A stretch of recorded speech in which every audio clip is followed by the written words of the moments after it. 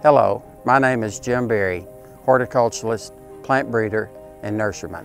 For the last 5 years, I've had the excitement of bringing to market the Black Diamond Crapemyrtles. Black Diamond Crapemyrtles are taking the horticultural world by storm, from South Africa to China, to Japan, to Europe, to our own backyard. Black foliage, beautiful flowers. Let's take a look at each variety and see how distinctly beautiful each one is.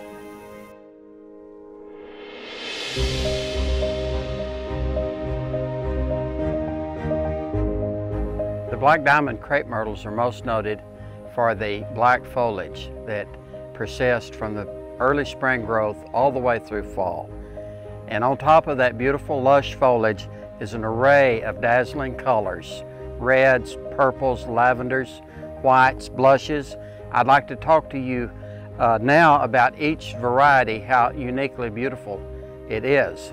On my left is a crowd favorite, purely purple.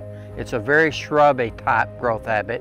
Would be a little difficult and slow to get to be a tree, but it is a wonderful shrub with a vibrant color purple on top.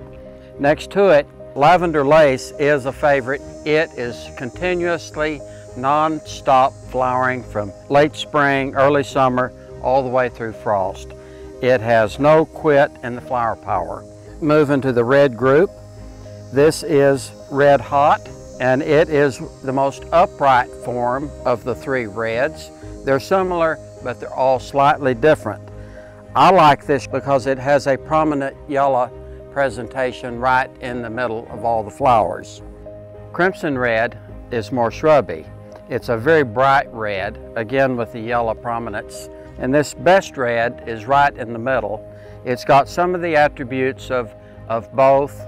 The color is intermediate, the growth habit is intermediate, would make a very nice shrub or a small tree.